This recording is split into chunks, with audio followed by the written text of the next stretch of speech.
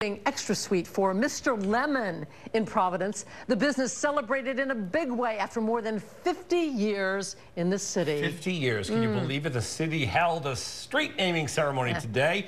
The corner of Appian Street and Hawkins Street will now be known as Mr. Lemon Place. While both founders have passed, their children now run the beloved business, and they are so thankful for all the continued support from their neighbors and beyond.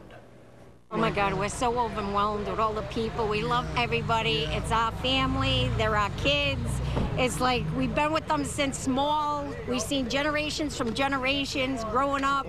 And I just wish my mother and father were here to see this. They would have been honored. They would have been happy. But they're seeing from up above. Well, they are. They're watching from up above. Yeah. Oh, they're adorable, aren't they? What a great couple there, too. You can see why people love them. The business, the brother and sister, the business opened on June 21st. Back in 1974, congrats to them. Now here's Frank. Yeah, congratulations to them. Hi, everyone. Coming up, the LPGA Tour making a stop locally this week. We'll take you